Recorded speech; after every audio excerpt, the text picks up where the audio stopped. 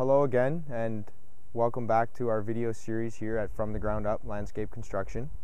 Today I'm doing a little instructional video on how to plant the Colorado blue spruce that some of you may have found on your doorsteps and you're wondering why it's there. It's just a gift from me to you, and we're trying to keep it green here at From the Ground Up.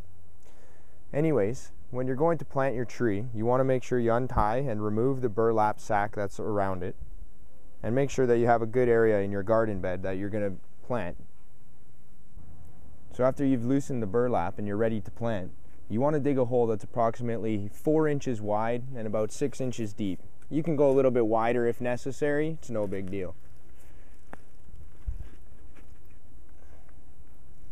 So once you dug the hole, you want to remove the burlap and put your tree into the hole with the soil that was in the burlap originally.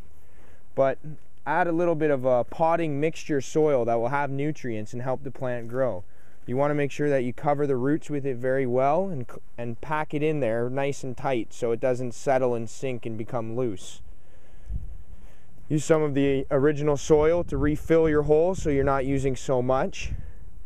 And once again, pack it in there, around there, nice and firmly. And then again, just top it up with a little bit more planting mix or potting mix.